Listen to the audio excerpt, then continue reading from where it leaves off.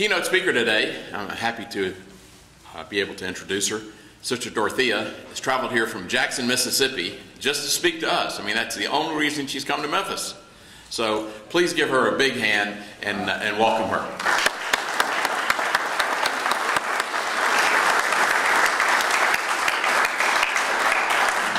Wow, what a beautiful group of men here and a couple of ladies.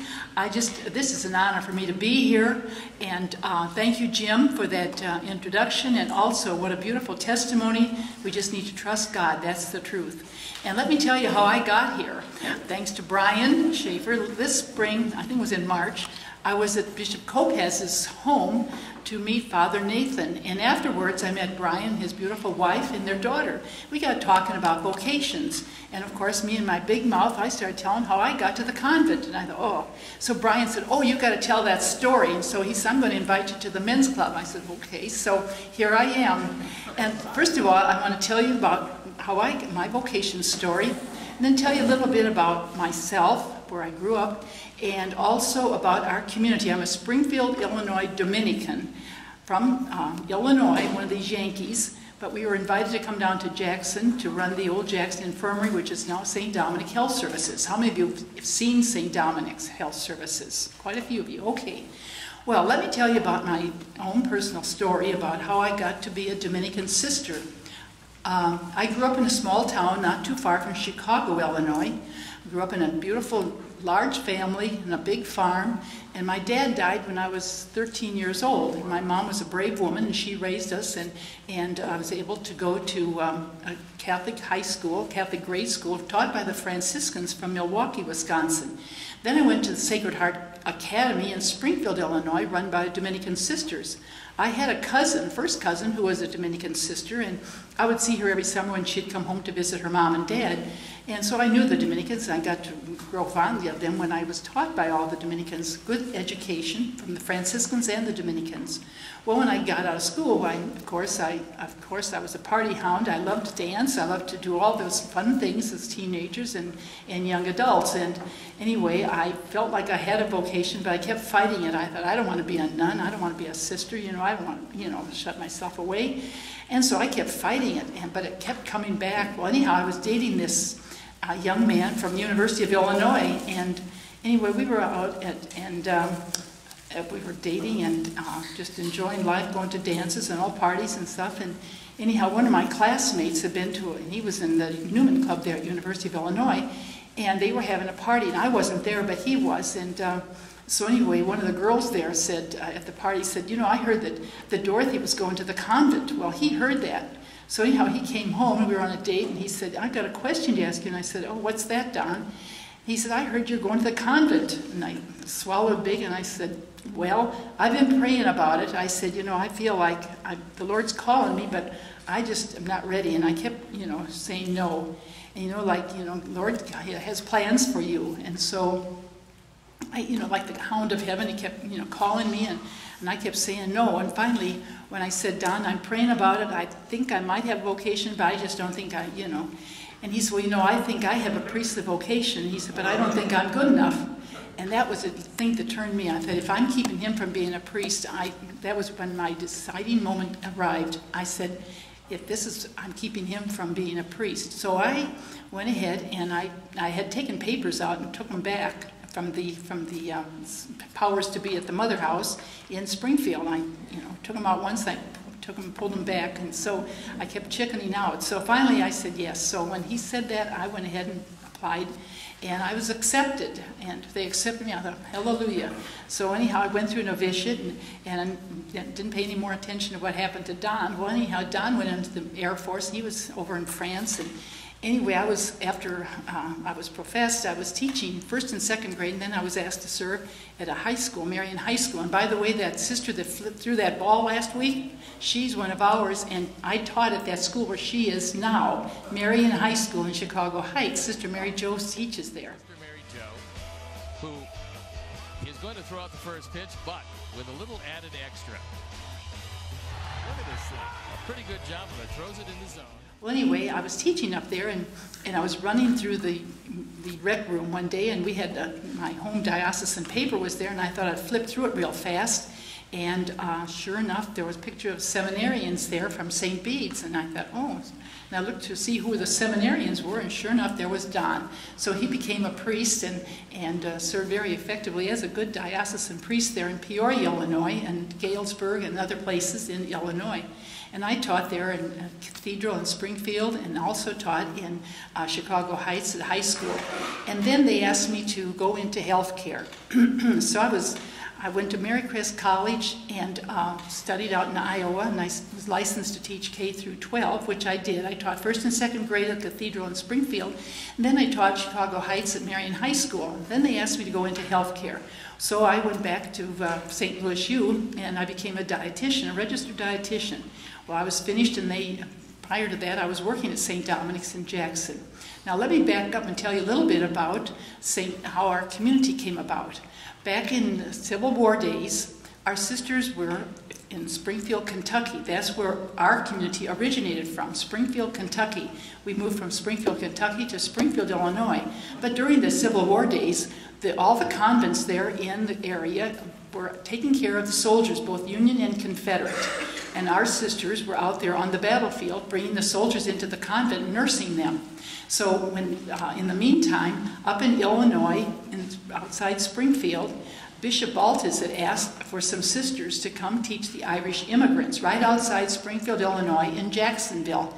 And so sisters from Springfield, Kentucky, there were 6 of them that came up and were sent up there to teach the immigrants. They thought they were going to go back to Springfield, Kentucky, so they didn't mind that. But when they got up there, they learned they're not going to go back to Springfield, Kentucky. They were going to start a new foundation in Springfield, Illinois.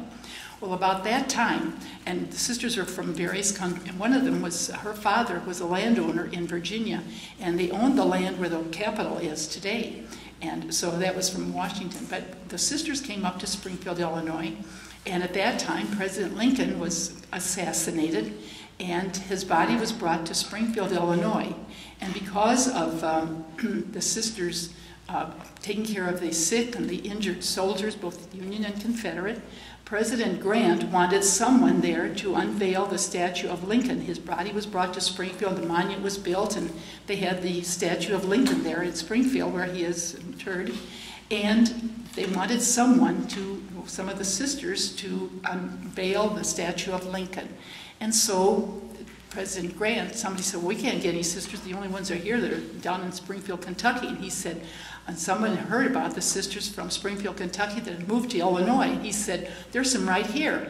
And so President Grant said, send the coaches for them. I want them here to unveil the statue of Lincoln. So our 2 foundresses unveiled the statue of Lincoln. Their pictures are in the Illinois Museum there of History there in Springfield. That's the story of our Springfield, Illinois, coming from Springfield, Kentucky. So we really do have southern roots, even though we're from Illinois. And we like to claim that. And we are distantly related to the Springfield, to the roots. But now getting back to Jackson. So I was teaching. I was dietitian there for 20 years. Then I was elected to our mother house, and I was on the council, the leadership council for our members.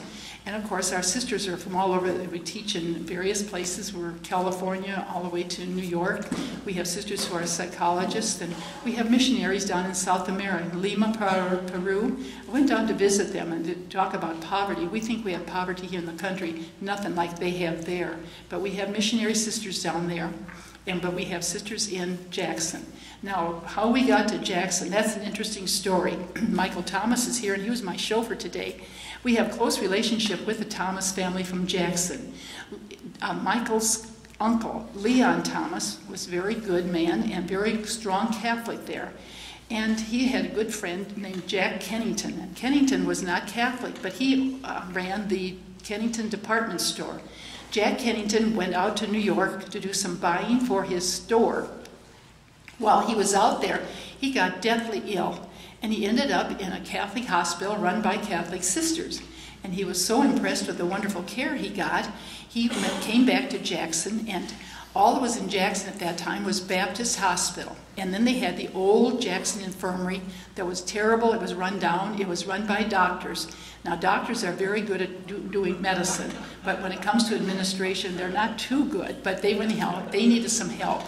and they were ready to sell that place. Well, anyway, Jack Kennington was driving down with Leon Thomas one day, and they started talking about health care, and Jack Kennington said, you know, we got to get some Catholic sisters here in Jackson to run that old Jackson Infirmary. Well, just then, Jack Kennington made a U-turn, and Leon said, where are we going, Jack? And he said, we're going to see your bishop. And so they went down to see Bishop Giroux. And of course, Bishop Giroux said, now what can I do here? And he said, well, we need some Catholic sisters to come and run this old Jackson Infirmary.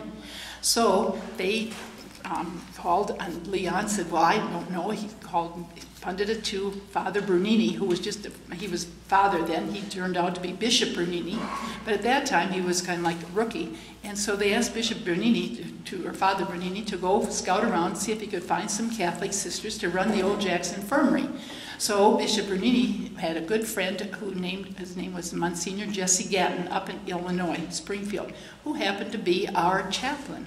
Well, chaplain, and of course, they knew each other because of the Catholic Health Association. At that time, there was a Franciscan hospital over in Meridian, Mississippi, and there was a Catholic hospital over in Vicksburg run by the Mercy Sisters. And so he knew that because of the Catholic Health Association out of St. Louis. So he called Monsignor Gatton and he said, hey, Jesse, he said, do you know of any sisters we could have down here? And so Monsignor Gatton went to our Mother General and said, Sister Mildred was the Mother General then, and she was in banking before she came to the convent, so she was a very astute businesswoman. And she said, well, what do we need here? And she said, well, we'll take on we'll buy the place, but we're not taking on all the debt that the doctors had run up. So that was good. So we sisters came down, 6 of them, and we started working in the old Jackson Infirmary. Well, then, when the sister said, if we're going to stay here and give good health care, we've got to get out of this environment. It was downtown Jackson, run down, dirty, just mess. So the sisters were not familiar with the area yet. They came from Illinois, and they sent some business leaders out to scout around for some property. And they did. The men came up with some property, but it was state property. When the state found out that it was for these Catholic sisters from the north, they said, no way, you can't buy that. But there's some property out in North Jackson you can buy. Now, that was back in 1946. Okay, now, back then, there was nothing out there, nothing. It was the boonies, and I guess they thought if we buy that, they'll never see the sisters again. Wrong. Anyway, the sister said, well, if that's all we can buy, we'll buy it. So we bought it. That was faith, I'm telling you. There was nothing out there. I mean, it's nothing. And so it was 13 acres. Sister said, well, let's go ahead. And so we started. We built 100 bed. We shelled in some of it. And so little by little, there was no road there. You had to walk to get to it. And you'd come down a dirt road, and you could see the little structure there, but you couldn't get to it. Well, then University Medical Center built, but that is a state property right next to ours, and they built a road there to get to the University Medical Center and the School of Medicine. Well, pretty soon they made a little dirt road down to our place. Well, little by little, we got a paved road, and of course it stopped right there at St. Dominic's, where it is now, right by the interstate. There was no road there except just a paved road. Well, pretty soon, guess what? In the 70s, the interstate came by, and now St. Dominic's is the most accessible health care in the whole state of Mississippi. It's right off the interstate. I mean, now we talk about a God thing. That's a God thing, right? Okay. I mean, we had it was really work of faith, because it started out with 13 acres, and now today we have over 3,500 employees, over 500 doctors. We're board certified. 98% are board certified in their specialties. We have 7 subsidiaries. Of course, the hospital is the main one. We have 571 bed hospital. We have St. Catherine's Village. I don't know if you're familiar with that. It's the only licensed continuing care retirement center in the state.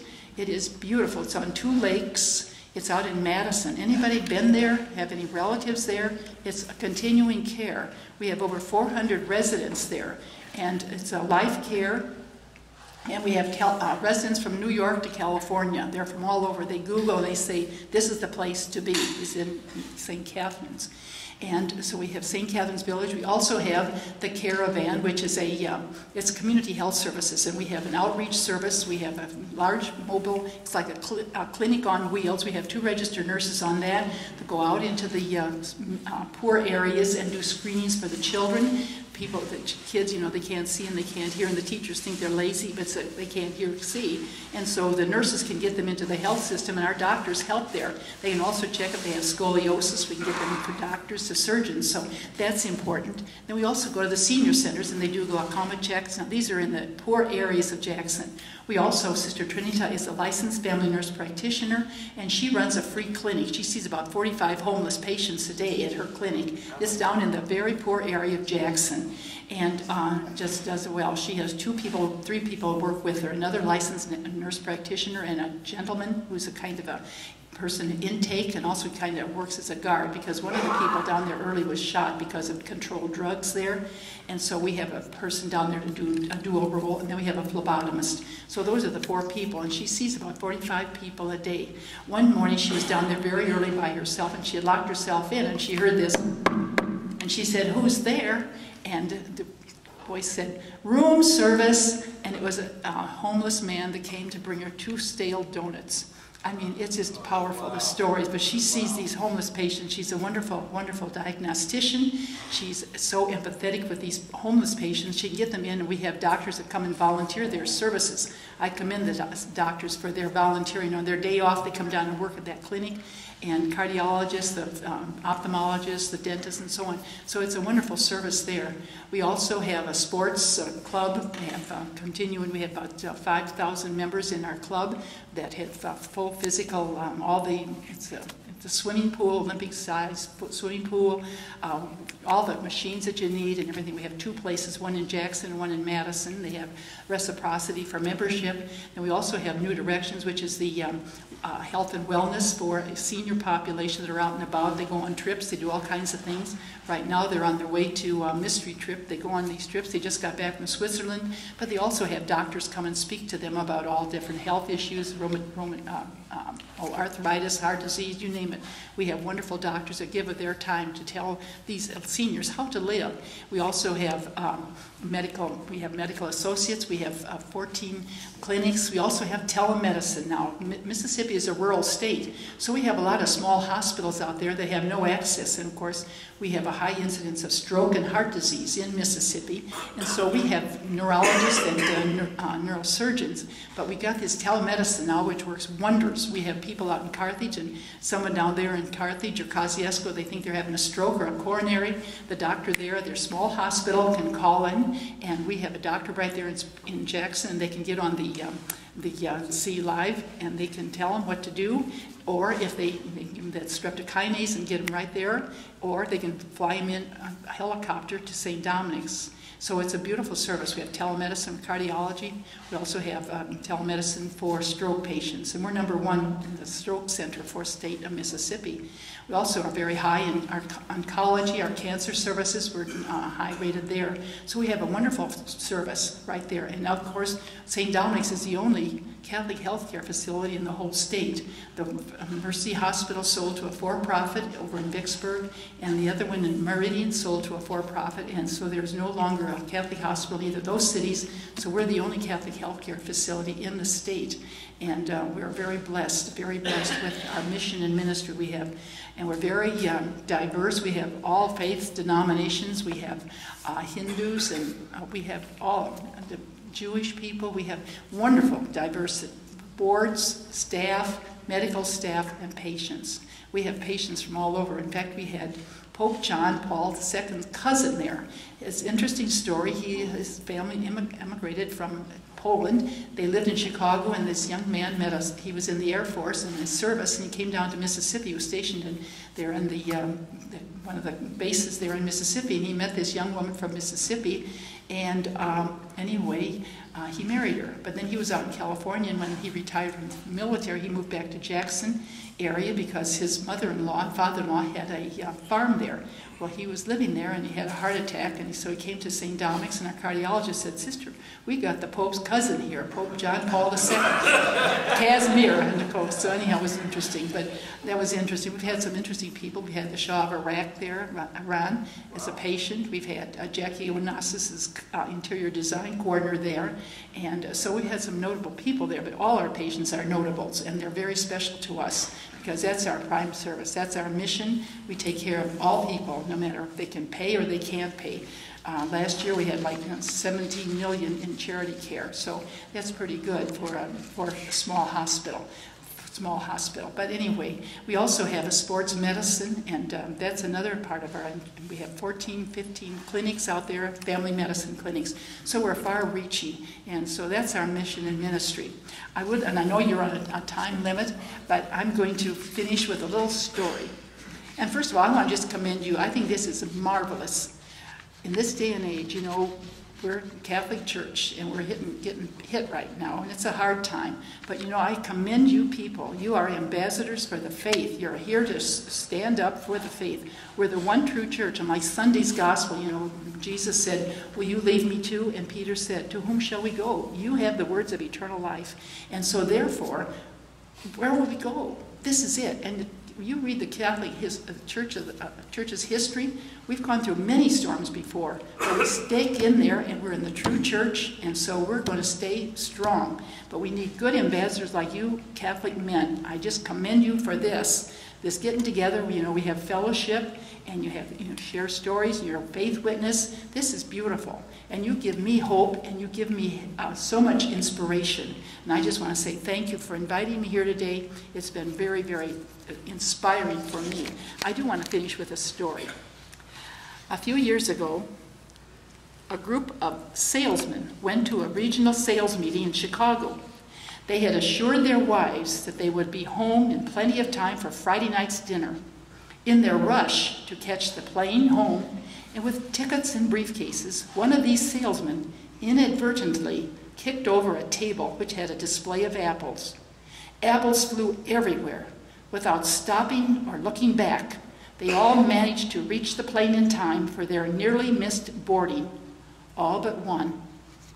He paused, took a deep breath, got in touch with his feelings, and experienced a twinge of compassion for the girl whose apple stand had been overturned. He told his buddies to go on without him, waved goodbye, told one of them to call his wife when they arrived at their home destination, and explain his taking a later flight.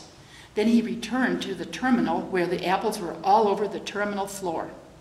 He was glad he did. The 16-year-old girl was totally blind. She was softly crying, tears running down her cheeks in frustration, and at the same time helplessly groping for her spilled produce as the crowd swirled about her, no one stopping and no one to care for her plight. The salesman knelt on the floor with her, gathered up the apples, put them back on the table, and helped organize her display. As he did this, he noticed that many of them had become battered and bruised. These he set aside in another basket. When he had finished, he pulled out his wallet and said to the girl, "Here, please take this $50 for the damage we did. Are you okay?" She nodded through her tears. He continued on with his, "I hope we didn't ruin your day too badly." As the salesman started to walk away, the bewildered blind girl called out to him, "Mister." He paused and turned to look back into those blind eyes. She continued, "Are you Jesus?" He stepped in mid-stride, and he wondered. He gently went back and said, "No, I am nothing like Jesus. He is good, kind, caring, loving, and would never have bumped into your display in the first place." The girl gently nodded. "I only asked because I prayed for Jesus to help me gather the apples. He sent you to me. Thank you for hearing, Jesus, mister." Then slowly he made his way to catch the later flight with that question burning and bouncing about in his soul. Are you Jesus? Do people mistake us for Jesus? That's our destiny, is it not? To be so much like Jesus that people cannot tell the difference as we live and interact with a world that is blind to his love, his grace, and his life. If we claim to know him, we should live, walk, and act as he would. Knowing him is more than simply quoting scripture and going to church. It's actually living the word as life unfolds day by day. We are the apple of his eye, even though we, too, have been bruised by a fall. He stopped what he was doing and picked up you and me on a hill called Calvary and paid in full for our damaged fruit. I just want to say thank you again for inviting me to be here today. And as I said before, you inspire me. So keep on being ambassadors for the Lord and Savior, Jesus Christ. Thank you, gentlemen.